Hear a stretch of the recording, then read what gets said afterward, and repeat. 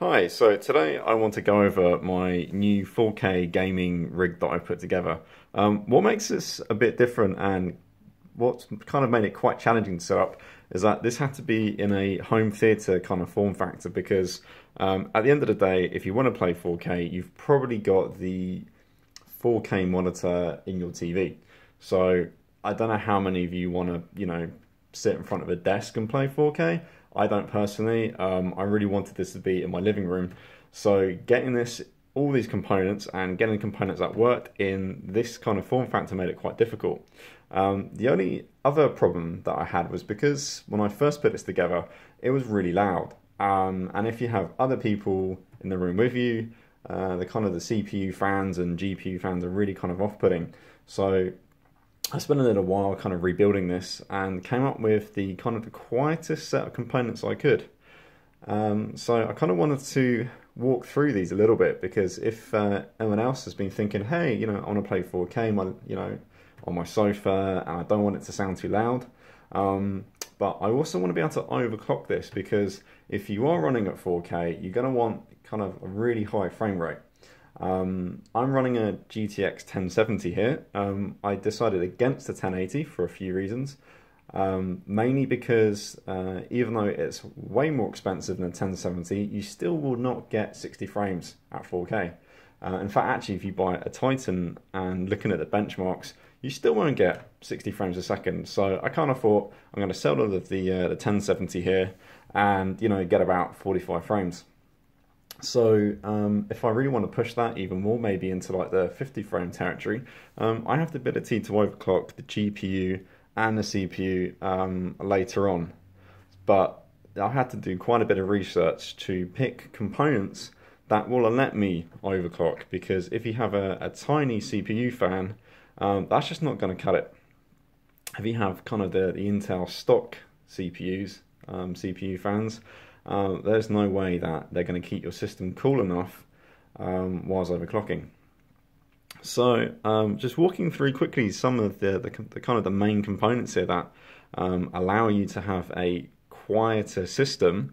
The PSU is kind of like your main thing that you should consider. This is a platinum rated PSU, which means that it won't be as hot when running this, and in fact there's a little switch on the side here which puts into like a hybrid mode, and I don't think I've ever had the fan switch on.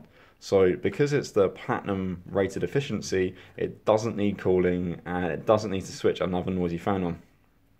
So moving on to the GPU here from Palit, this is one of the dual fan configurations. Being dual fan, this allows it to stay a bit cooler. One of the features of the Palit, and kind of one of the main reasons why I bought it, is that this has the ability to go into a 0 decibel mode. So when you're not gaming, it will actually just switch the fans completely off, which is, it's kind of really cool. So I actually struggle to hear this computer when I'm not gaming. So the amount of times I walk up to it and be like, is it on? I can't hear, I can't tell. So that's a feature of the Palit.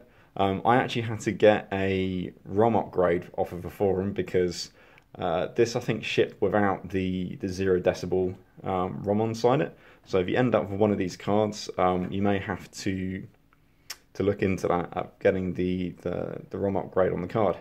Also, what's really nice about the Palit is that it's not a 2.5 slot card. This is actually a 2-slot card. And it's actually one of the kind of the shorter cards. I think this goes up to about 300, so 30 centimeters. I'll look it up and write up about that. One of the things I really struggled with actually with the card lengths was a lot of the newer cards were much longer, coming out to about there. I did have to go and buy a whole new PC case to fit in the cards because this case was kind of the only home theater case that would actually take a modern size card, even with this one being a lot shorter than the other GPUs on the market. So again, the requirement of playing 4K in your living room does really kind of affect every single thing you buy. The next thing I did was buy a CPU fan. Well, replace the existing CPU fan. So if I move that over here, you can see that this is a quite a large CPU fan here. This is actually a dual CPU fan configuration. So this is twin 135mm CPU fans, which you can't really see here because the heatsink is about that big. It is absolutely huge, and there are twin CPU fans on top and bottom of the heatsink. So this is from Be Quiet, and I think this is the TF Rock. I'll put the exact model number up later on after this video. And this made a big difference. And kind of this is one of the main things I want to talk about today, was picking the right CPU fan. Took some time. It took me a few days to go over all the benchmarks and to kind of pick the exact fan that allowed me to be quiet, but yet ran still pretty cool. A lot of the kind of the quiet CPU fans you can get out there, which are designed to not make a lot of noise, will cause your CPU to run really hot.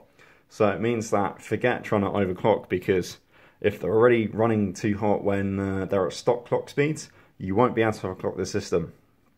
So I do really recommend the same CPU, because this will be able to be overclocked, which means that you'll be able to get slightly more power and performance out of your your 1070, and if you have one of the K model Intel CPUs.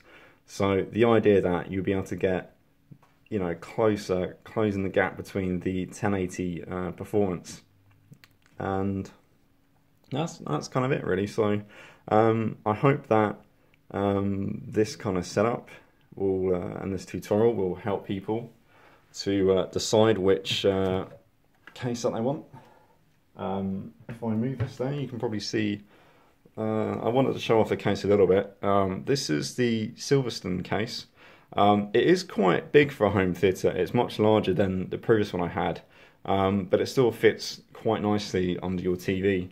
So this is what the whole thing looks like. And yeah, and if this helps you out, wanting to do your 4K gaming on a PC in the living room, this is kind of all the components you need. I'll put all the details up on the blog. Thank you very much.